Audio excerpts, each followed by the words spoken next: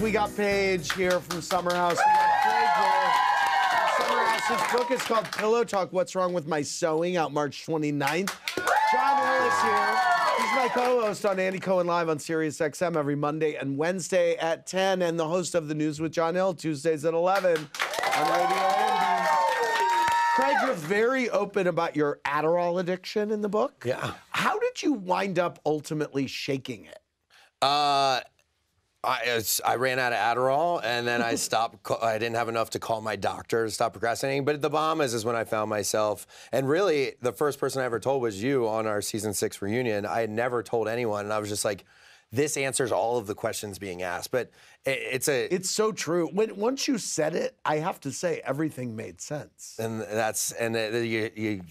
you stop keeping it a secret. And I've run into this now over the past year. So many people have reached out and been like, it affects my relationship with my husband, my relationship with my kids, but my doctor gives it to me. So you'll read more about it in the book. But it wasn't easy. Like, that was the first thing I've ever been addicted to. It was tough. Yes.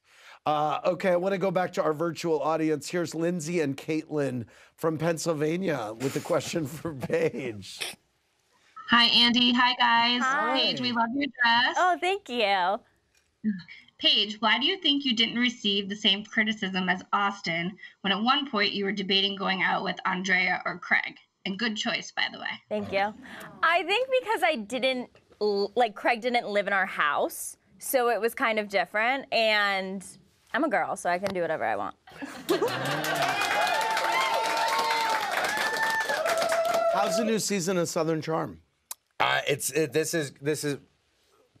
This will be one of our original OG seasons. It's really, really good. I mean, the stuff that happens. It would be a great season. An OG season would be at the beginning of. Okay, right. This is when people think Southern Charm. Yeah. This is the season. Wow. And it's going to be a long season. There's stuff that happens that you just can't make up. Were you upset that Naomie came back to the show? No, I was actually a big proponent of it. You were? Why? She came clean about everything. She apologized to everyone that she needed to. You? She said, yep. She said everything that everyone's always wanted her to say to me. And great. I mean, she said she was sorry. She was honest about it. That everyone wanted her to say to you? I don't know why I said everyone. Her to say to you? Me, and I've heard others mention it before. All his other personalities. And it adds to it brings it all home. And I think this is people are really going to enjoy this season. Yeah. Great. I can't wait. Yeah. Fallon and Micah from Dallas. What's your question for Craig? Hi, Paige. Hi, Craig. Hi, Andy. We love you guys. Hey. Our question is for Craig. Do you think that Lindsay owes you an apology for calling you narcissistic and arrogant on Watch What Happens Live? I mean, to each their own. I mean, I can't get too hung up on what people say or I would go crazy. So I can tell you we used to be friends, and, over the past few years, we've kind of withered apart. But, I wish everyone best. But. You two just wrapped Winter House. You were there as a couple. How was that?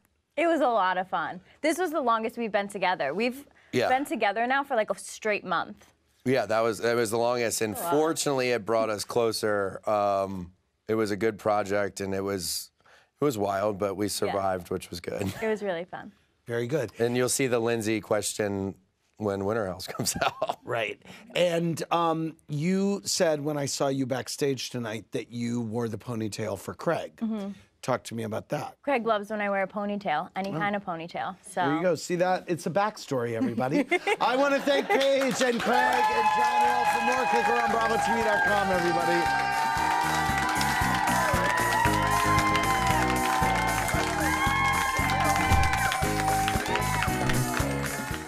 Thanks for watching. Watch more clips here and subscribe to our channel here. See ya.